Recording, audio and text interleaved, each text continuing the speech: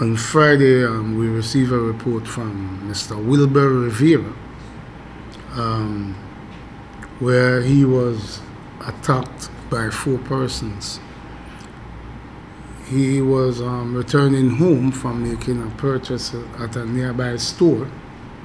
One of these persons was armed with a machete. We have since, well, firstly, we had police officers that were doing routine patrols in the immediate area, and they managed to detain 3 of these persons immediately.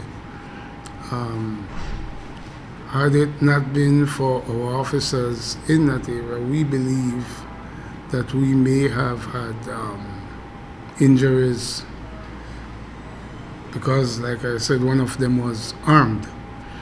We managed to detain the other person a little later that night, where all 4 persons have since been charged for common assault. 2 of them, I said, are minors, a 17-year-old and a 15-year-old. But the adult that was with them at the time, actually 3 of them, are minors, but Emilio Sakik, 25 years, was charged jointly with the minors for the assault upon Wilbur.